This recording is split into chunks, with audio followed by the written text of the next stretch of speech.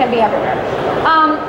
Now I'm going to talk about my love, which is the chalk painting process, and I'm going to talk about the steps, and then I'm going to do a demonstration while trying to stay rather clean. Annie Sloan is the chalk paint that I'm going to be talking about. Again, she's out of the UK. This is her product. There are stockists all around the US that carry her paint.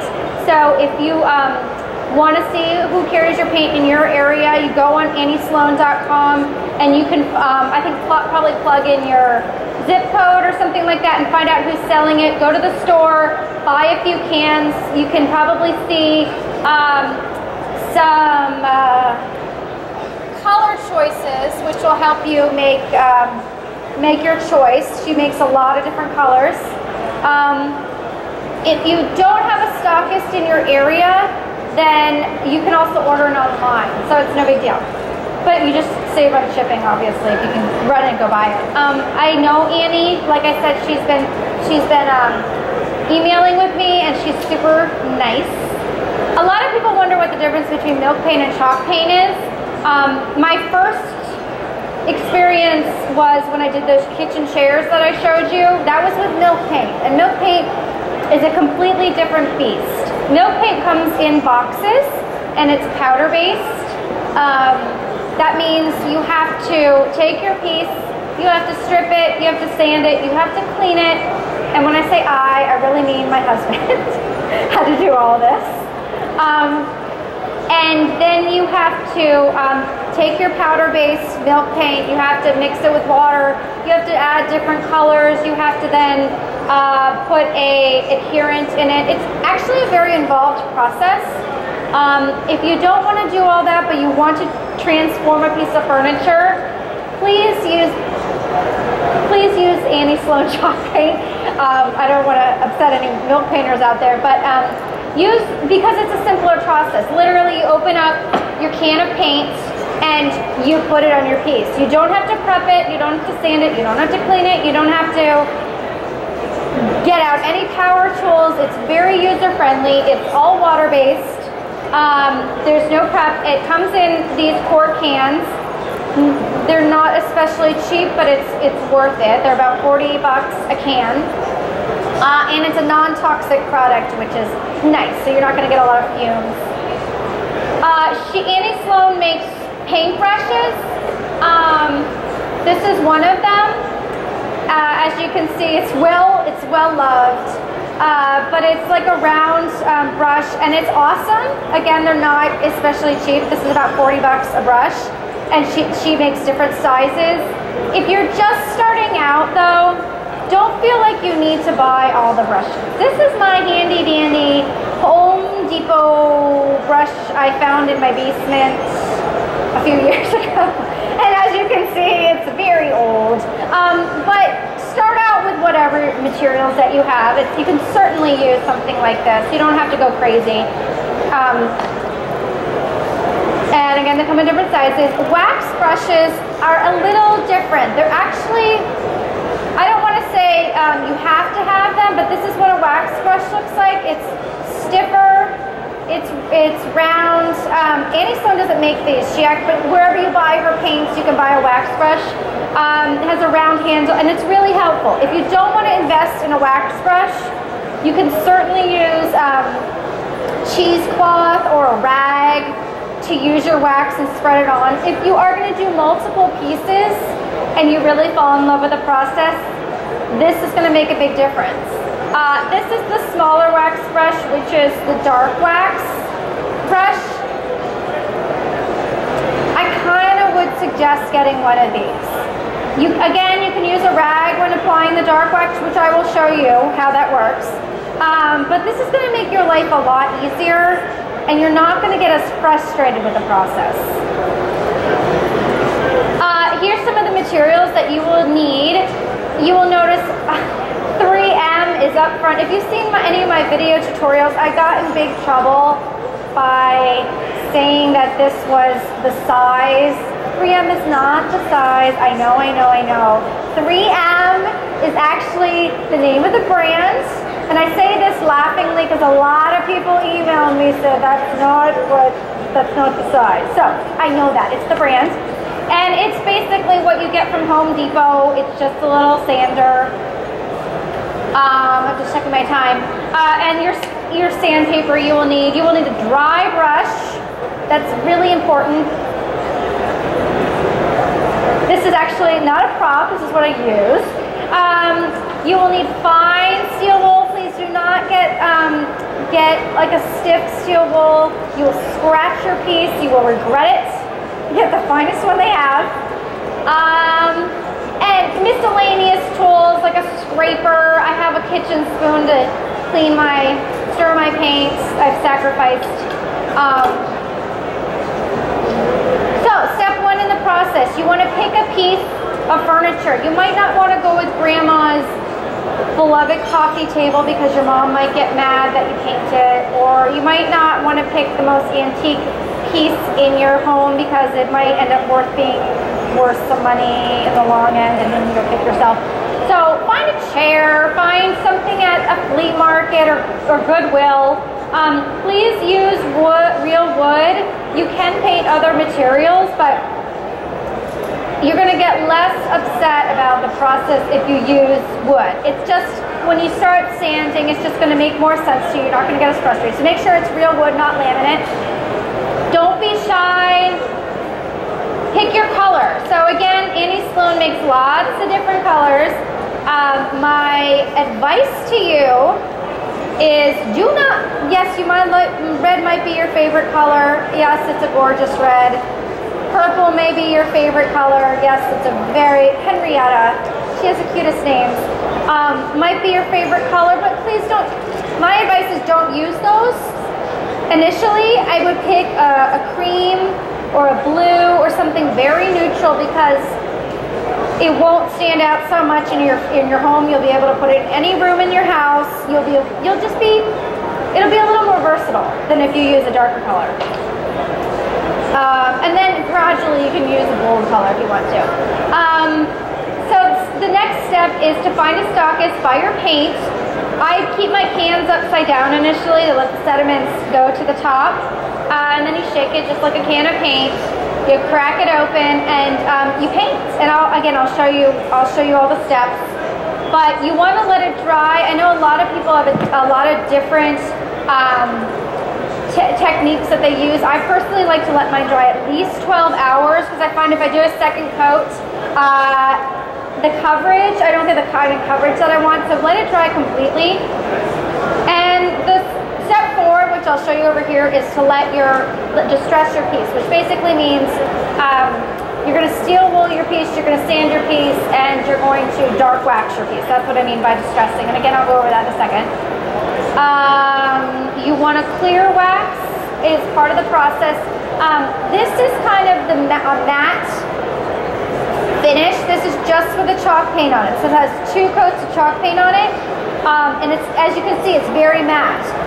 This clear wax, which is very candle, it's like a candle wax. When you apply that and you let it dry and then you buff it, it's going to give a little bit of a sheen to it. I don't know if you can quite tell in this piece, but it's a little bit smoother. It's going to take away that kind of chalky texture, and it's going to leave it just a little sheen. And you want that because I think this looks a little bit dull to me. But certainly, if that's what you like, you can do that too. There's no rules.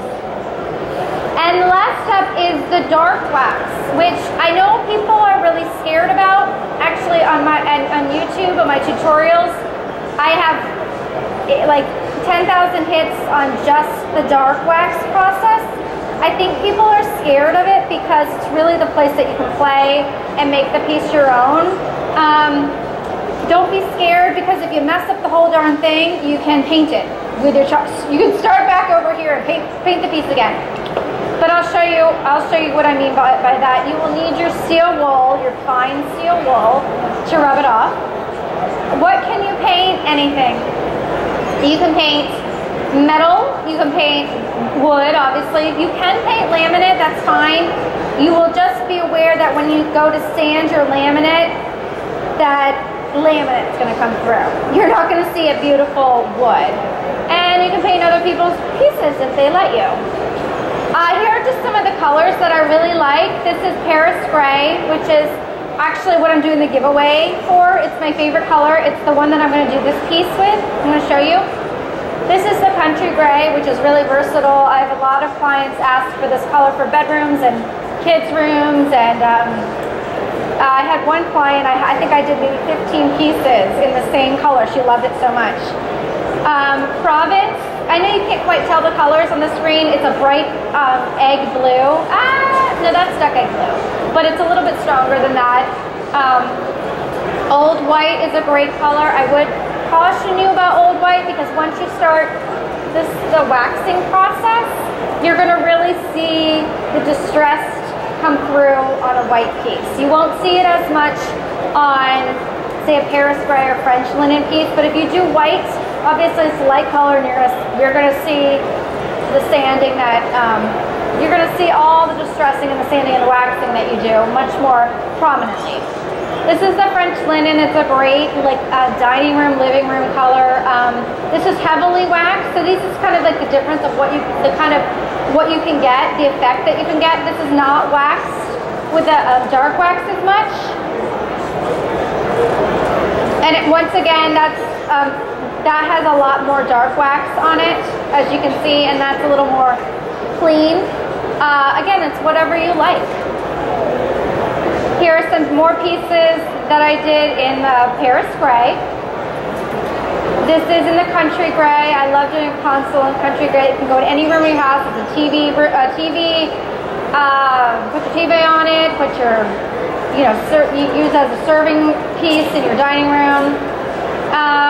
Here's the French linen again. It's just a really versatile color. Again, you can see I always gravitate towards the neutrals and the blues. I wish you could see this a little more clearly. This is the inside of a secretary, and it's done with duck egg blue. I love taking an old secretary and doing the interior a different color, because it's like, surprise, I'm pretty inside. And it also, chalk paint is really cool with a detail. Any piece that has detail, that's what I look for, because that chalk paint is really going to do neat things for you.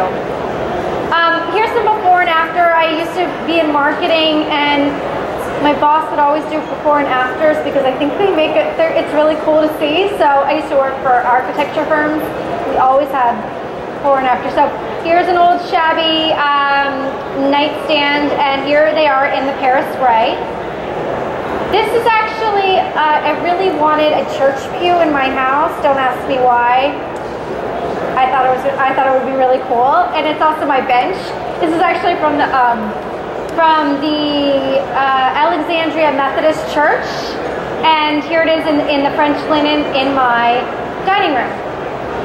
Here's the before and after of that piece you see there, and now I'm going to do the demo. So thanks for bearing with me. I normally don't talk this much. I do a lot more yelling because I have 3 little kids, but talking not so much. So my dad was kind enough to to shake this can of paint for me. This is a very important tool, and I lose it all the time. If you don't have this, obviously use a screwdriver, but you're just going to open your can of chalk paint that you found from your stockist. Open all the sides, and it's completely shaken. Dad, looks great, thanks. You're going to take your Annie Sloan Chalk Paint brush. Again, don't feel like you have to if you're starting out. Actually, I will probably end up using my little Home Depot thing a little later on, but take your, yes, I use this often. Take your paintbrush, dip it in, and it's very much the same as painting anything. You're just going to do broad strokes. I always think it's funny when you watch like HGTV and people are always dressed nicely, and you're like, how do they do that? How do they do that? You know what I mean, Liz? Yeah. Anyway, you'll notice that I took the hardware off this piece, and my rule of thumb for that is that if it's cool hardware, I take it off, and at the end of when I'm done with the piece, I'll put it back on. This piece actually did have cool hardware, and I really liked it. But some pieces that you have might have that brassy gold or something a little bit that makes the piece look dated and will take away from the look of your chalk painted piece. Just paint over it. You can see with those two pieces down there, I painted over it, and I still really like the look. You'll see a lot of chalk painters just paint over it too. It doesn't detract from the piece. If you see Annie Sloan use her chalk paint, she'll actually do kind of a crisscross pattern. Go for it. There's no real rules when you're painting it. I kind of tend to go just back and forth because people that I do projects for, they like a little bit of a cleaner look. If you do kind of that X pattern that I was showing you, it's going to give a little more texture to it. And to be totally honest, I probably wouldn't do that until you're really used to the texture of the paint and working with the paint. Again, you want to get all the little spaces, but please don't feel like you have to get in every single ridge, because it's not going to matter. That's actually going to be places where you can see where it'll look a little bit more distressed. As you can see, this piece right here is not getting you can still see part of the wood coming through. So after I let this piece dry for about at least 10 hours, sorry if my back is towards you, I just want to get this little part because I think you'll think it's cool. Let it dry for at least 10 hours and then go back and do a second coat if that's what you want to do. Again, there are no rules, but if you want a little more coverage, if you don't really like seeing the wood come through, then go ahead, let it dry and do another coat. You can see that I'm not going to go through all these little cool ridges because I like that look. It's going to be a very antique, distressed, vintage kind of look. That's the point of doing chalk paint. Don't feel like you don't want to make it look like you just bought it from Pottery Barn, had it dipped in paint, and there it was. That's going to seem like a very mass-produced piece of furniture. You want it to have some uniqueness to it. So I like that. I'm going to leave that. You get the idea. I'm not going to sit up here and paint the rest of this. But again, if you're not quite sure about that, that you want a little more coverage, just go over it again. So the next step to the process over here is the waxing process. This doesn't go here. This goes here. The waxing process. So again, this is called the clear wax. If you're going to bother doing Annie Sloan, you really should do every single part of the process.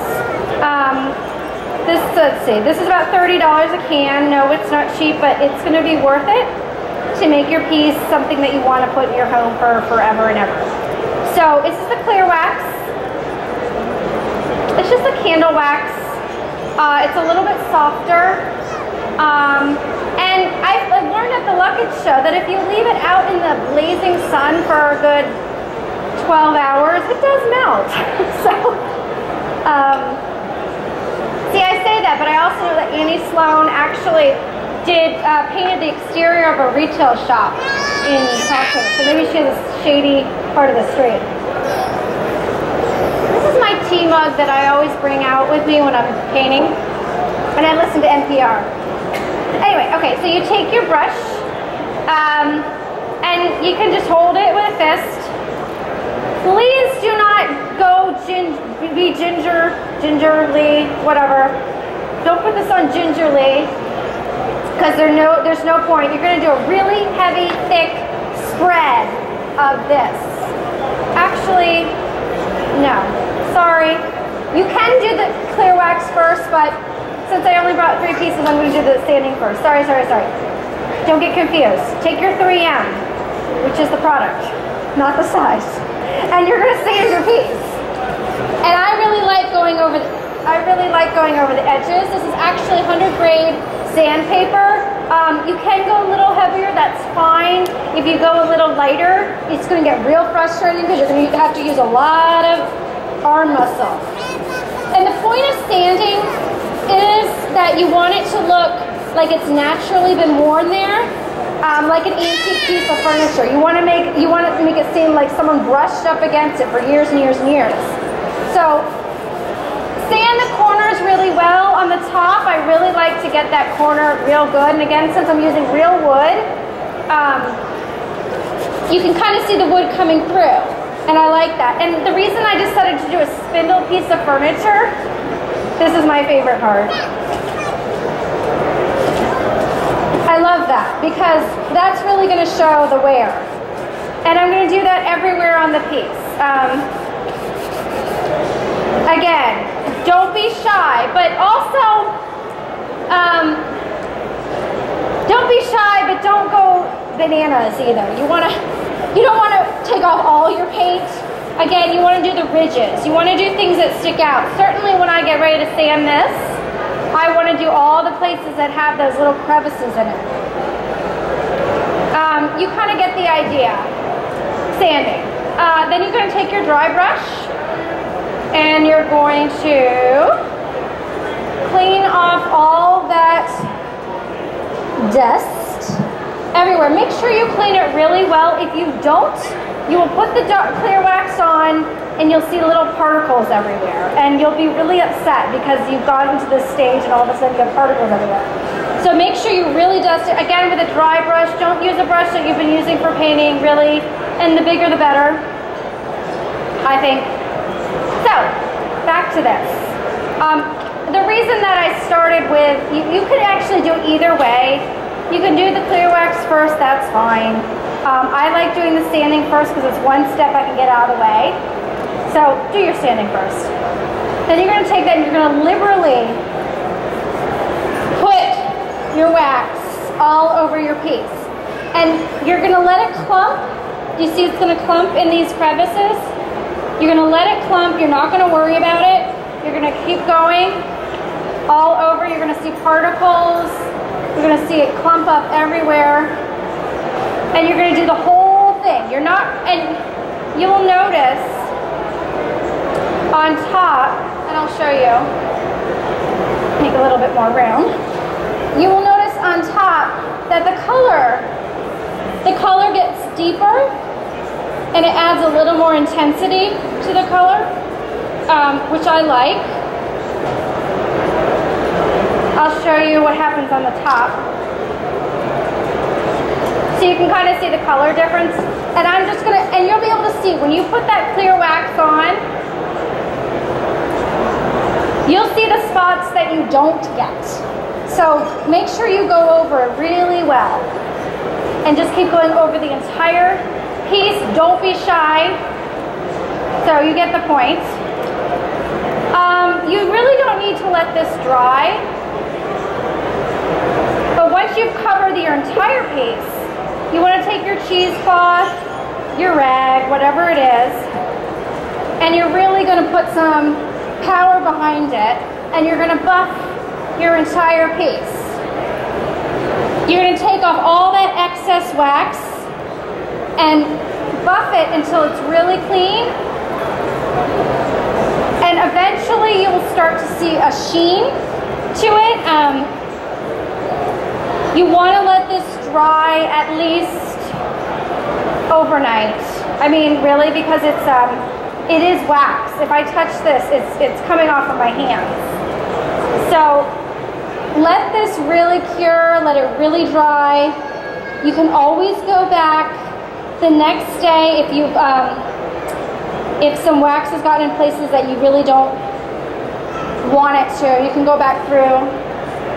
And you can see that the wood is deepened in color as well. Again, another reason why it's really important to do natural wood. If you have laminate there, it's not going to look as finished or polished. And then the last step to the process is the dark wax. Dun, dun, dun. And people are scared of this because this is what it looks like. This is actually a used can. It's really dark and it's really waxy. It's actually the texture of mascara is what I would compare it to. This can I've had for maybe 3 months. I've I've used it on a lot of pieces. It'll last you a long time. The clear wax in this stage of the process, you probably can get like 3 or 4 pieces done with it. It's gonna go faster because you need more coverage with your clear wax. But when you get ready to do your dark wax, again, you can use a rag for it. If I was to use a rag, I would dip my rag into my mascara and I would apply it. You're just not going to have quite the control that you would with a brush. So that's what I'm going to hold in my right hand, is my little wax brush. And in my little left hand, I'm going to hold my fine steel wool. Again, if you use harsh steel wool, you will brush it and it will scratch your paint and you will not be happy. So get the finest steel wool. I'm going to hold this in this hand. So I'm going to dip it. I'm going to brush it on the side. It gets cakey, so that's why you're holding this, basically, so you can brush off the excess. So you're going to go along your lines. And if you can see what's happening, which I hope you can, it's kind of going to give it that antiqued aging. You see how it's aging it a little bit? I always go on the edges of the piece. I go over where I've sanded. I go over, again, the edges. I hope you can see kind of what's happening here. I go over if there's any kind of relief, not relief detail or whatever it may be. Sorry, my back's turned to you. Again, go over the edges. I do want to point something out. This is a light color. This is the old white. And so when you do wood pieces in a light color, does that mean time's up? What's that? Oh, okay. Someone opening the door. Okay. This is a light painted piece. So you're going to see little blemishes in the wood. And if I was using a darker color, I wouldn't see those blemishes. If I was using the French linen, which is darker gray, but since I've used the old white, I do see them. So if I don't have time to sand those out, if I haven't noticed it until, oh my gosh, I've done this entire piece and now here's I honestly don't really mind that. But if you really hate it, then use a bit more